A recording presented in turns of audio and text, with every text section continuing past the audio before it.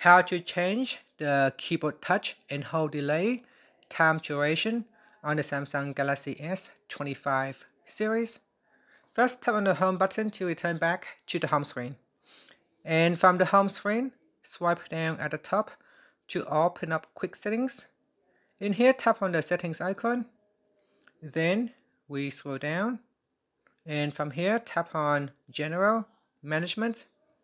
Next, we go down and tap on Samsung keyboard settings. Next, we then scroll down. From here, tap on Swipe, Touch, and Feedback. From here, tap on Keyboard Touch and Hold Delay. And then from here, you can choose between short, 0.2 seconds, medium, 0.3 seconds, to long, 0.5 seconds, or you can set your own custom time. So if you choose a custom settings, you can try to touch on the preview settings here, on the preview square, and then so try it at your own pace, touch and hold, and then tap on saved, and that's it.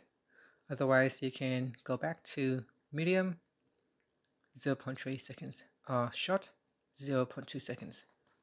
After that, tap on the home button, the back key, or tap on the home button to return back to the home screen.